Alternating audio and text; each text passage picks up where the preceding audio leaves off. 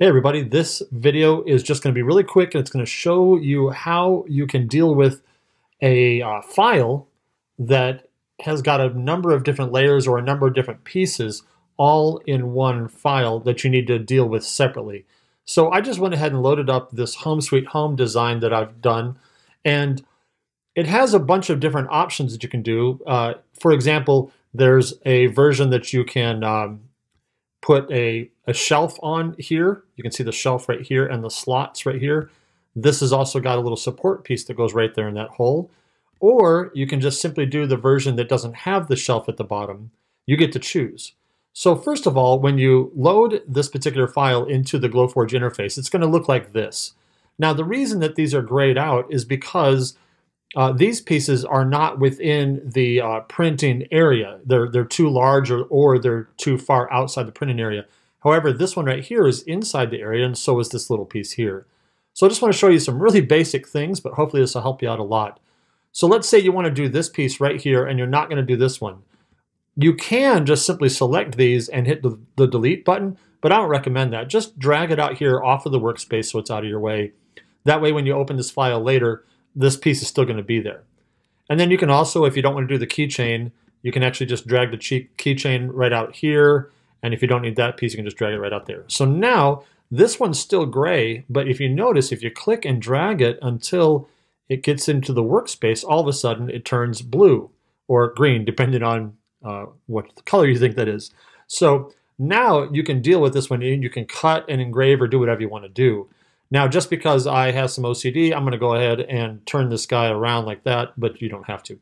So now you've got this one that you can deal with, and you can then go over here and choose on the left side what you want each layer to do or each part to do. If you hover over them over here, you'll see them turn that green-blue there, and it'll show you which ones you're dealing with. So let's just start from the top. Let's say that on this particular design, you can choose, like I did, you can choose to do different materials for different layers so that it looks really cool, like maybe walnut on one layer and cherry on another, and then maybe maple on the top. So let's say you want to do this top layer, this one right here, and you want to cut it out like I did out of maple. What you can do first is just click that and click cut so that now it is ready to cut out. And then the other pieces below, we're not going to do anything with right now, so I'm just going to click ignore for all those other pieces. All right, so we're not going to do the hearts. We're not going to do any of those other pieces right now. And we'll look down here at the bottom, and these here are already off the workspace, but I'm going to go ahead and click ignore anyway. And then the very last one, we're not going to do that either right now. So right now, the only one that is selected or is over here on the left is this top one right here, and we're going to cut that out of maple. So you would put in your maple material, whatever maple you're using. I don't even have my machine turned on. In fact, right now I'm in Minnesota and my machine is over in Oklahoma. So just doing this from a hotel room to help some people out. So then you could put your material in there and drag this around so that this Home Sweet Home is wherever you want to cut it on that material. And then you can hit cut and you'll be good to go.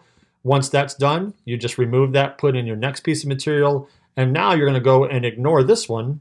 And then whichever part you're going to do next, let's say you're going to do, you're going to cut the big outline, you would just simply click cut right there, and you would, if that's the piece you want to do, and you would cut that one and so forth. So just simply work through these by ignoring or turning on or off whatever pieces you need. Then when you get to the very bottom, you can then cut the outline of the house there itself and just place that wherever you need to on the material along with the hole there. By the way, one last little glitch I want to show you guys, because a lot of people are struggling with this. Sometimes when you get down to this piece, you're clicking on it and you can't seem to click on it. It doesn't work. All you have to do is slightly scroll down so you can still see a little bit of it there. And then if you click it, now you'll be able to deal with it. But if it's all the way down at the bottom, for some reason, it just doesn't seem to work. Anyway, back to this. That's how you do this.